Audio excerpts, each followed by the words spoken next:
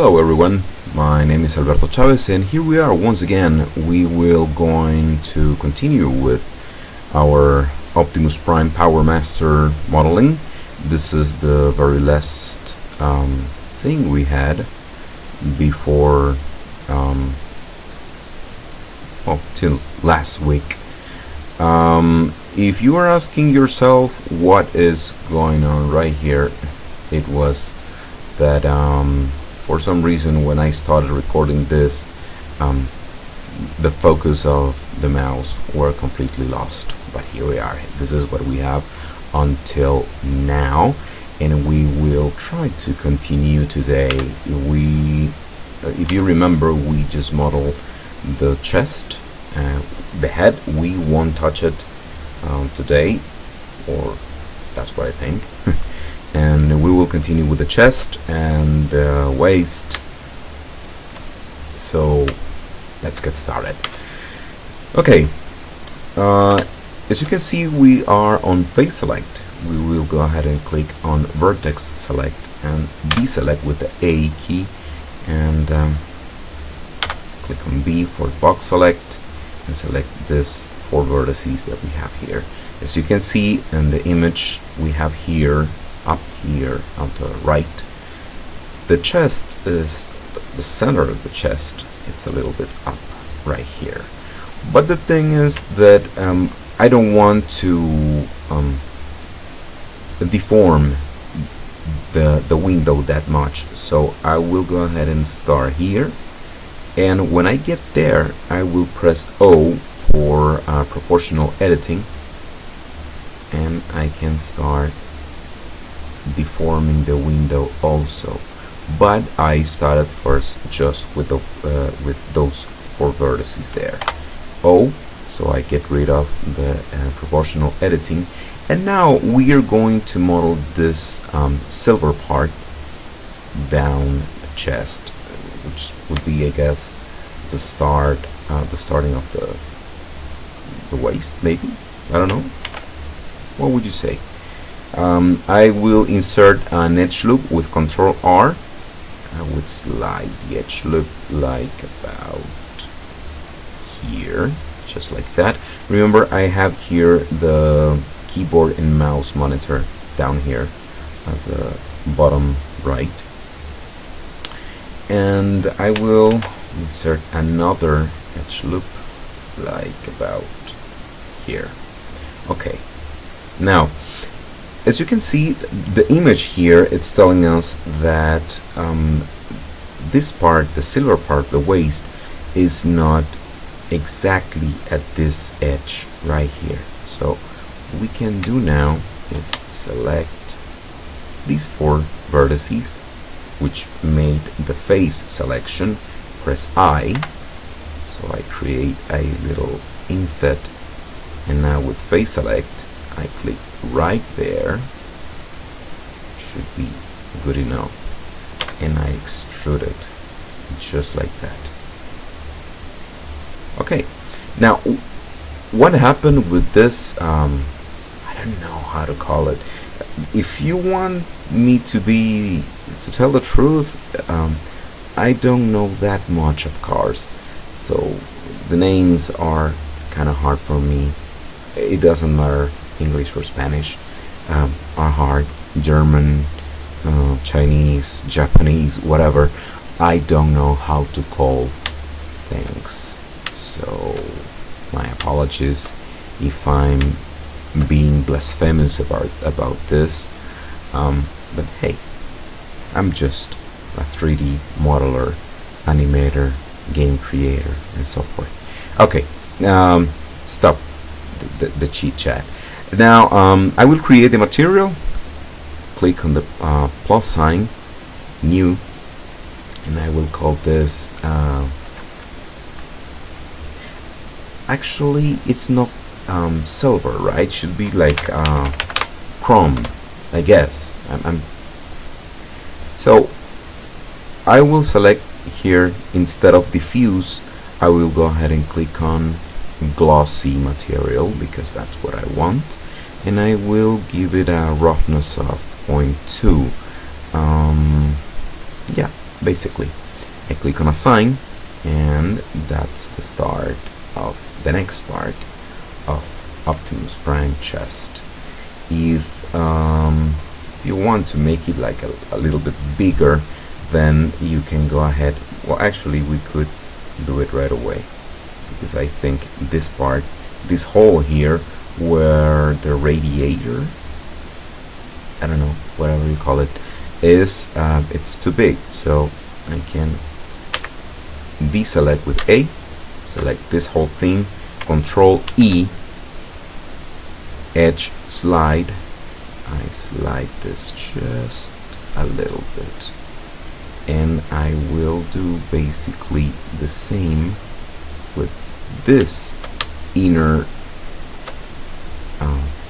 edge. Control E, edge slide, and just about there. And this one here, I just push it on the x-axis, just like that. I think it's a little bit better. Okay, so that's the next part, and now the red part, which is basically the same procedure. I just a little bit, just like that, face select, I will extrude it just like this, right?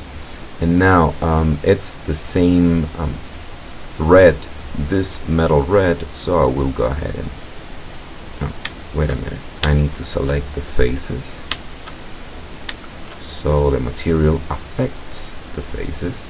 So metal red, assign, and that's it, I guess, I hope, I don't know. Okay,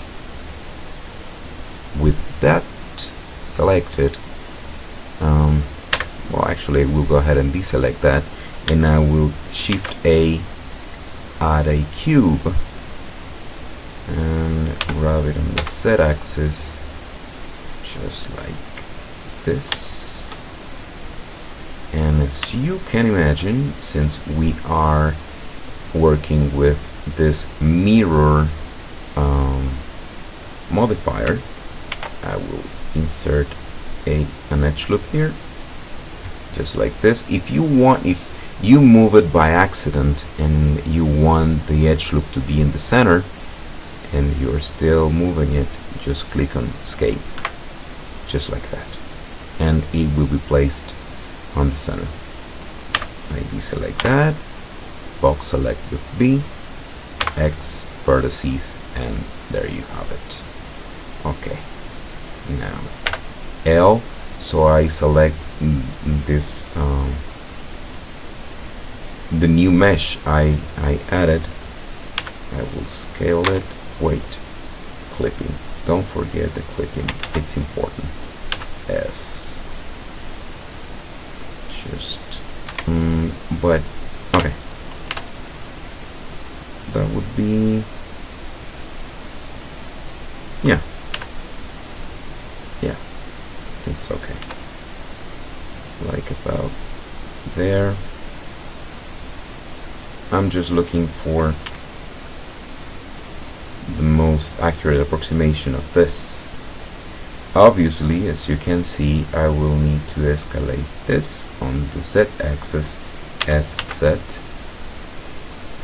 like about there, and set it down just like that. And now SX, so I fill the empty spaces. How I'm going to fill the rest of the spaces, that's pretty easy. But first, the top one, these two vertices here, just pull it up to fill the empty space. Now these two little guys here, there are two possibilities, and actually I will go ahead and click here and here, Control E, edge slide, and I will make the same width for this, for the 4 vertices, because I have 2 for the silver one with the chrome one and 2 for the red one. So now box select the whole thing and push it just like this.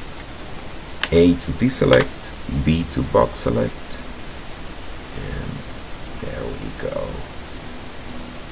And that's basically it. Just again, oops, let me go ahead and select these 2 ones here and push it up just like that.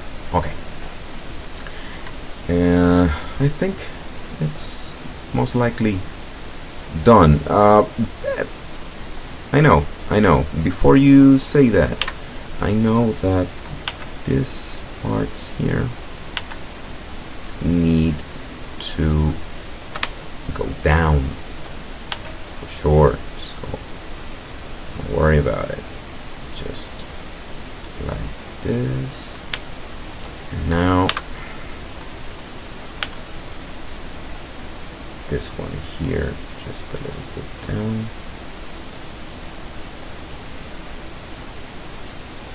I think, what do you think? I think this part here might be too tall. Maybe a little bit more, just like this. And maybe I should set this one a little bit down. And this this part here, this 2 vertices, I just need to push them on the x-axis just like that, and on the z-axis just like that. Obviously this part of whatever the name, the mechanical name is, control, I will press L. Hey, there you go. It's from the chrome material, so select that, assign it, and there are a couple divisions that I will go ahead and make right now. Press I to make it inset. Oh wait, what's wrong here? Whoa.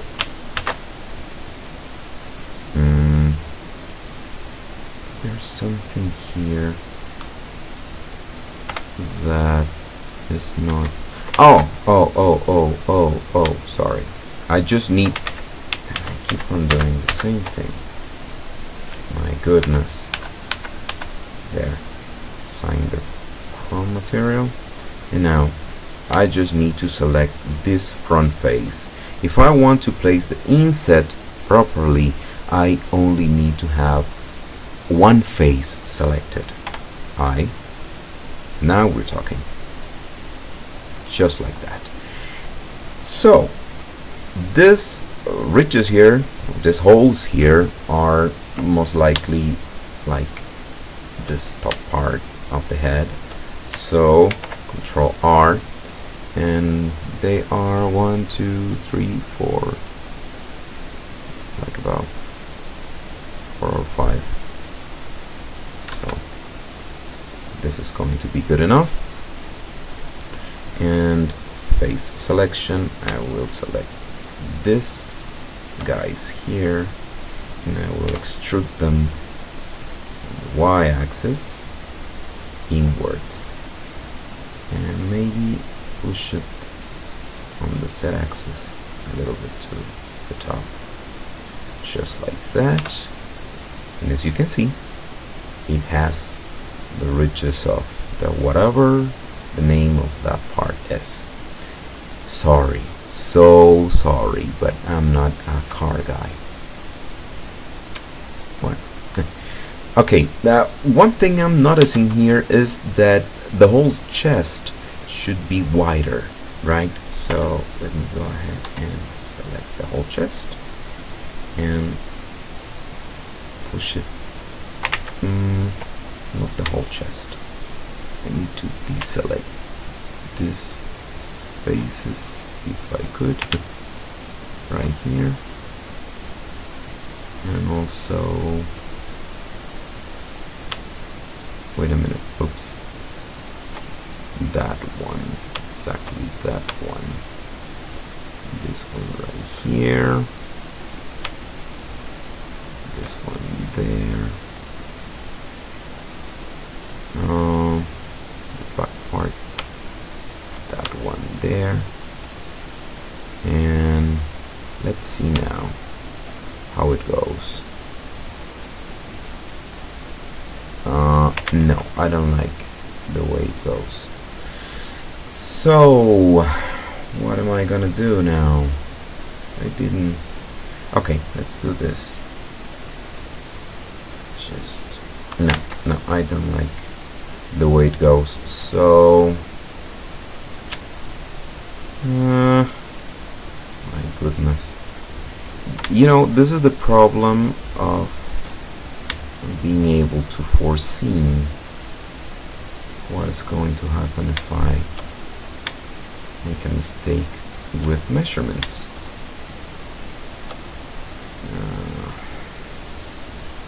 Actually, it's going to be the same thing if I select that face there. So deselect these faces here. This one here. Right. Ah, there we go. Much better, but this face, unselect that face too, and maybe this one's, I need to select them, so I do them wider. Yeah, maybe, I think just like that. Okay. Now, don't worry about this. All you need to do is push them towards the whatever the name is. Sorry again, I'm not a car guy. Yeah, I know. You're gonna get bored of me repeating that over and over again, so I'll stop. Okay, that's most likely what I wanted. Yeah, you can say it worked good enough.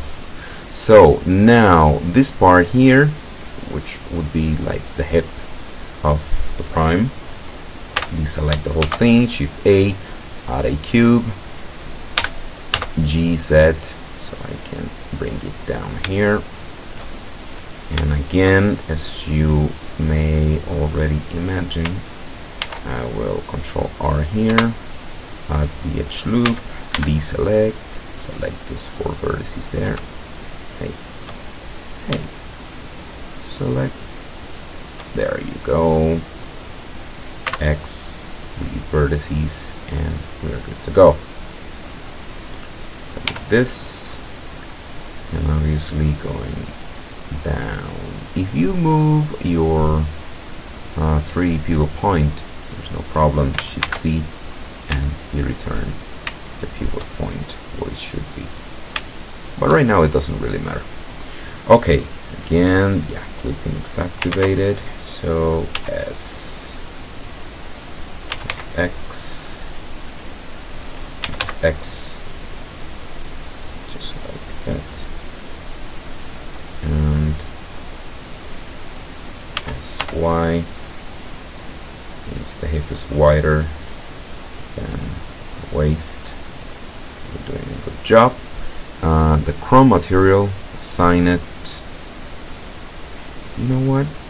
I have just realized, which is kind of a shame, that I should made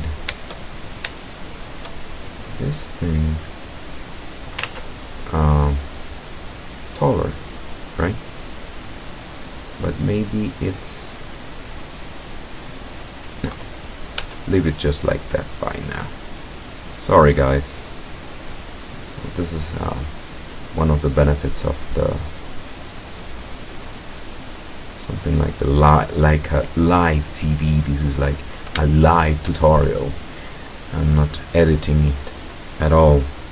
Okay, we'll go ahead and deselect, uncheck clipping, Shift A, add a cube, G set, bring it to the front, G Y, just like that. Separate the whole thing about here, I guess, and place this to, I don't know, notches maybe, just like that. SY, just like that, and they are the metal red, so I will assign that material.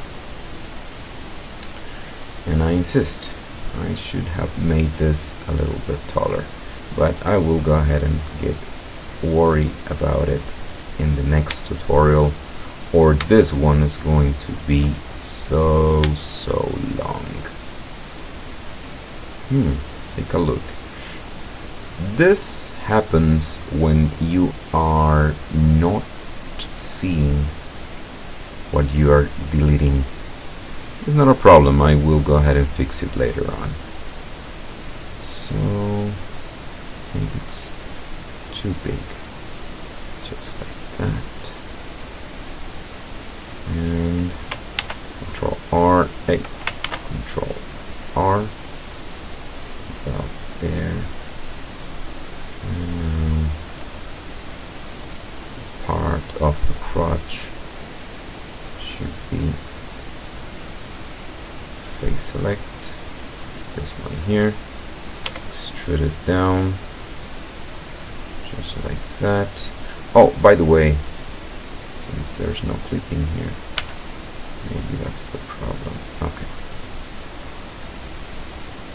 Come on. There you have it. You know, sometimes you make like fool mistakes, stupid mistakes, and that you need to correct them on the go, which is what I'm doing right now. I will select this edge, just like this, and as you can see, this part of the crotch, it's blue one. So select this whole thing here, like that. Go to materials, and here we have a problem. Oh no. We will select the same material for helmet, right? Because it's blue. It's the same blue that in the helmet. Okay. So we can say that we're doing it good. However, I still feel that the proportions are not good. I'll try to correct these things, these little things. Don't worry, I mean, make some corrections on the go, it's okay. Actually, you won't be able to avoid it. If you decide to dedicate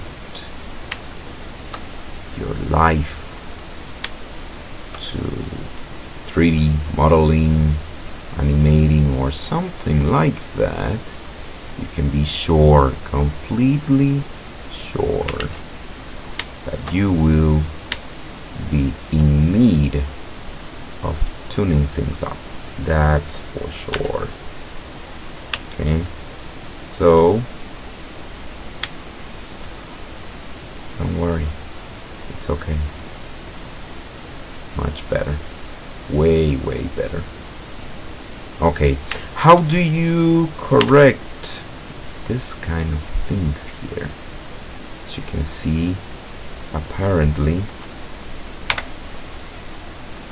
I do this, you see, there are a couple of faces that have been deleted for some reason. Well, let's say there's a way. You select metal red, assign the material. Well, actually no, it's not the metal red, it's the chrome one, just like that.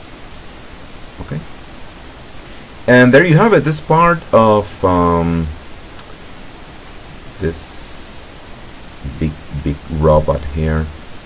Just push it up, just like that, and this one right here, just like that. Okay, next week we will go ahead and get out the legs and then about the arms. But for now, we can say that we are all finished. Thank you for the support. Actually, my English tutorials have been seen for a couple people, so thank you very much. I really appreciate it.